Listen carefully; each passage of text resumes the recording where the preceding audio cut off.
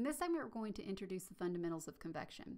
So we worked some problems involving convection this semester. Let's consider a plate that's at a higher temperature than the fluid that's flowing over it. Because the plate is hotter than the fluid, heat flows from the plate to the fluid, and that fluid has a temperature of T infinity and a convective coefficient H. Now, up until this point, we've been given a value for that heat transfer coefficient H, but going forward, we're going to need to calculate that heat transfer coefficient. There are several different ways that we can do that. We can get analytical solutions for very simple geometries, and what that involves is applying several conservation equations and solving all three of those differential equations. So there are three boundary layer equations: the conservation of mass, the conservation of energy, and the conservation of momentum. This is not a trivial task, and we'll be looking at an overview of some of the very clever solutions to these equations for the simple geometry of flow over a flat plate. In most cases, though, an analytical solution is not possible, and we'll have to rely on empirical relationships. In fact, for turbulent flow, which we'll discuss shortly, there are no analytical solutions. Those empirical relationships, which have been generalized and scaled up from experimental data, will allow us to solve for H. But before we get to those empirical relationships, let's talk about some of the fundamentals of convection. We know that convection is the thermal energy exchange between a surface and a moving fluid, so it stands to reason that we need to know a little bit about fluid mechanics to get a handle on it. We're going to look at a flat, knife-edged plate. Fluid is coming in at some uniform velocity, U infinity. As soon as it hits that plate, the plate perturbs the flow. And what we call the boundary layer is defined as the region into the fluid flow where the effects of that plate can be felt. Let's look at our velocity field. You see that it's a vector, which means it has direction and magnitude. You see that the free stream velocity, U infinity, comes in parallel to our flat-edged plate, and if we define the x direction as being parallel to the x-axis, we see that U infinity is in the x direction. So U is the velocity in the x direction. You can see that this velocity is a function of where you are along the length of the plate, or the x-coordinate. You can also see that it's a function of how far away from the plate you are, or the y-coordinate. You also have a velocity within the y direction, which we term little v, although its contribution is small as compared to the velocity in the x direction, u. Let's look at the different regions. Some flow is smooth and orderly, others are chaotic. You could see that the flow that is coming in is smooth and orderly. The fluid particles are moving in streamlines that are adjacent to one another with no mixing of particles between those layers. But as it hits that leading edge, the flow is disrupted, but the flow is still pretty orderly. There's no mixing of those layers of the flowing molecules as they slide past each other very smoothly. And the reason that the flow is disrupted is because there's friction between the fluid and the plate. In fact, at the surface, the velocity is zero. This is termed the no-slip condition. So the velocity is zero right at the plate, but as we move away from the plate, the velocity will eventually get to the free stream velocity, which we termed U infinity. The layer that you see developing is the boundary layer, or the velocity boundary layer. It's defined as the thickness y, where the velocity is 99% that of the free stream velocity. This boundary layer is the region of flow in which the effects of viscosity are felt. In other words, it's the region of flow in which the effects of flow over the plate are felt into the fluid. We can relate the viscosity to the velocity with this defining equation for viscosity. This is the dynamic viscosity. So you can see that the higher the viscosity, the higher the shear stress between the fluid and the plate. Viscosity is the resistance to flow. The higher the resistance, the higher the viscosity. Viscosity is just a property, which you can look up in your property tables at the back of your book. Sometimes you'll see this in terms of kinematic viscosity, which is just the dynamic viscosity mu divided by the density. So as you can see, the shear stress can be found if we know something about the velocity profile. That might not be easy to get at. A practical relationship involves the friction coefficient. We can also relate that to the drag force exerted on the plate by the fluid. While it may seem strange to be talking about friction coefficients, as we'll see, the friction coefficient can often be related to the heat transfer coefficient. A little bit farther down the plate at some critical distance from the leading edge, the flow starts to become just a little more disorganized, and you start to see a little bit of mixing occur. That transition to turbulence doesn't occur all at once. This is the region before the flow becomes completely turbulent. And after that transition region, the flow becomes completely turbulent. That turbulent region is characterized by random mixing and no clear streamlines. There is a very thin laminar sublayer, but the majority of the flow within that boundary layer in that region is turbulent. The governing equations for flow in that boundary layer are going to be very different depending on whether we have laminar or turbulent flow. So we have to have a way to characterize when that transition takes place. The XC value that we've circled in pink here is determined from the Reynolds number.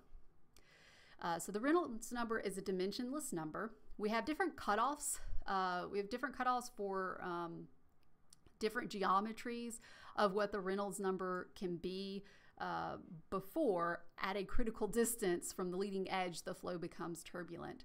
So we're going to be talking about the critical Reynolds number for a flat plate. And you might see slight variations in literature regarding this number, but 500,000 is the critical Reynolds number for flow over a flat plate that we'll use here. The reason that you see variation is that the critical Reynolds number is dependent on the surface roughness and the level of turbulence in the free stream. In reality, the Reynolds number may vary between 100,000 and 3 million. Now let's talk about the thermal boundary layer. So we have the same knife-edged plate, but this time we're considering that it's heated such that the temperature of the surface is Ts. The free stream is at some uniform temperature, T infinity, and as the fluid flows over the plate, heat will be transferred between the plate and the fluid. If we were to look at the fluid, you would see that as we move away from the plate in the Y direction, the temperature gets closer to the free stream temperature. We can define the thermal boundary layer such that Ts minus T at some location Y divided by Ts minus T infinity is equal to 0.99. So you might be wondering how those things are related, the velocity boundary layer and the thermal boundary layer. Well, the thermal boundary layer and the velocity boundary layer are related via the Prandtl number. This is the general relationship where n is a positive exponent.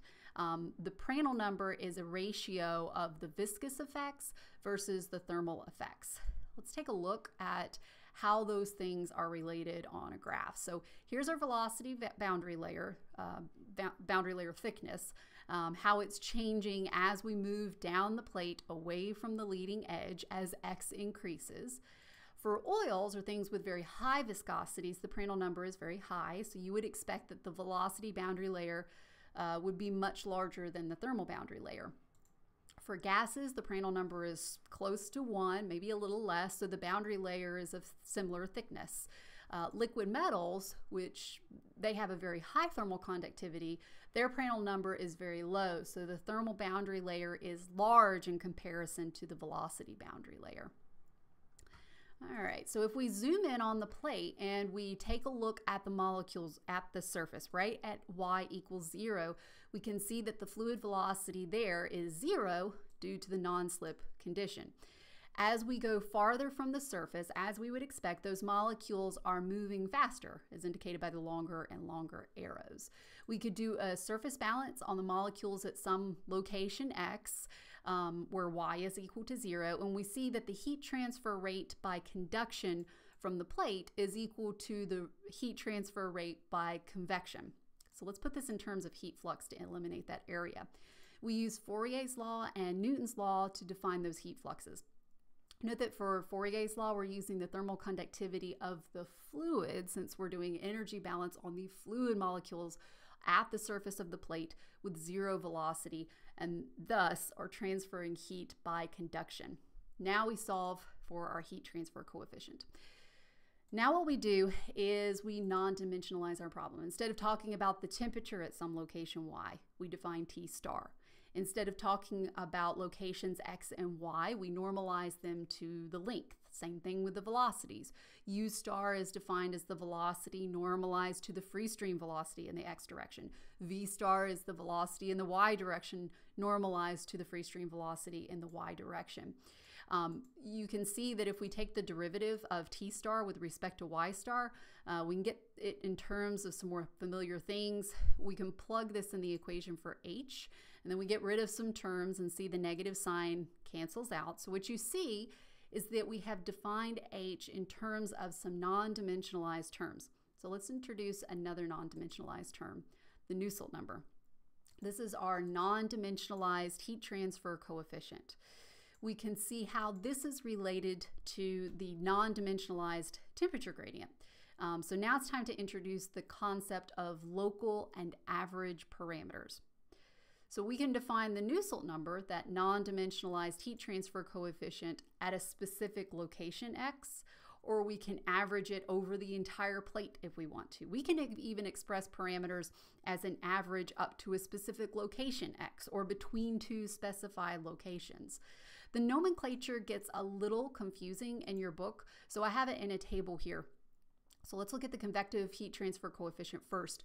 The local heat transfer coefficient is defined at a specific location x. You may also see a heat transfer coefficient defined at the trailing edge. Don't get confused with the way it's written. This is still the local coefficient, not the average. Now, if we want to express the average heat transfer coefficient, we can integrate the expression for H over the plate, or from x equals 0 to whatever location that we need, which in this case is the trailing edge of x equals 0.